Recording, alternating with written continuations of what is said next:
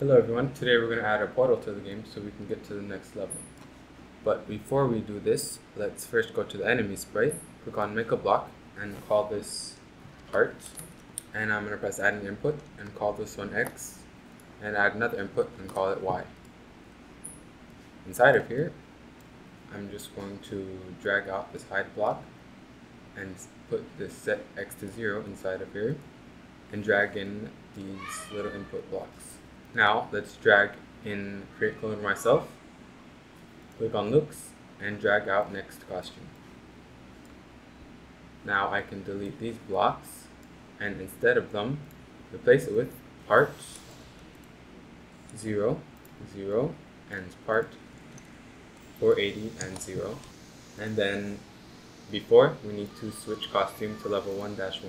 I'm also going to remove these two blocks right here, equals 50 or equals 50, and drag in X equals 50 or Y equals 50. Click on the motion tab and drag in X is equal to X position or Y is equal to Y position. Then I'm going to switch these around. So it'll do the exact same thing as before, but we won't have all these blocks right here. So what I'm going to do is drag this position block onto the ground and drag the part block onto the ground also, so it'll copy them over. So drag it into the code and it should replace it. Now instead of all these blocks, let's just delete them. Switch costume to level 1-1, parts 0 and 0, and then parts 480 and 0. Now let's click on the player sprite, click on operators and drag out the round block. Divided by block inside of change scroll X by, I'm just going to drag it into the round and drag it back. So now it's round X minus scroll X divided by 5. And then the same with change scroll Y by that. So I'm going to drag it into here and put it back. And you can see right here we're having the same problem like we did in the previous tutorial where the ground is showing off the screen. So to fix this, click on the rectangle tool and click on the ground costumes. Set the fill to nothing and the outline to nothing. And then draw an invisible square around it, around the whole level, and then the same on level 1-2. So now it should hide. Okay, now let's make the portal. I'm going to right click on enemies and press duplicate and call this portal. And I'm just going to delete the second costume and rename the first one to portal. And I'm just going to draw a simple circle. You can change it if you want later. So inside of the code, I'm going to take out this code and this code right here, and instead replace it with forever position, and I'm going to drag in here the subtract symbols and operators and replace it with X minus scroll X and Y minus scroll Y. And then if level is equal to 1, then we want to set X to 0 and set Y to 0, and then if we are touching the player, set game state to next level. Make a new variable called position for this sprite, for all sprites, and press OK and leave it showing, and click on events.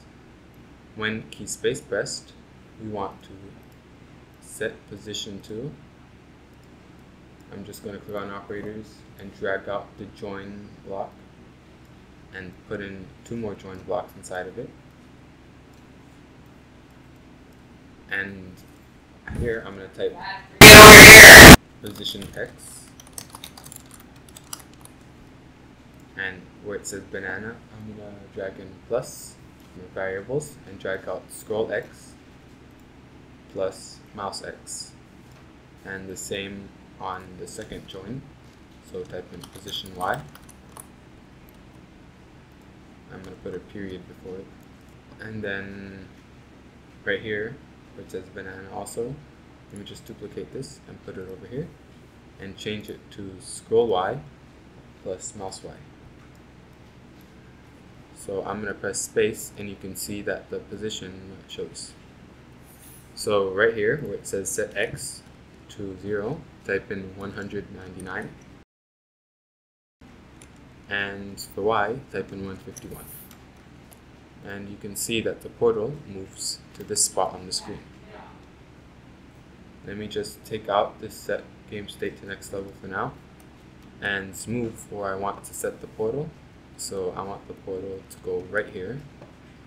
So I'm going to press space where I want it, where I want the center of the portal to go, and set the X to 491 and the Y to -69.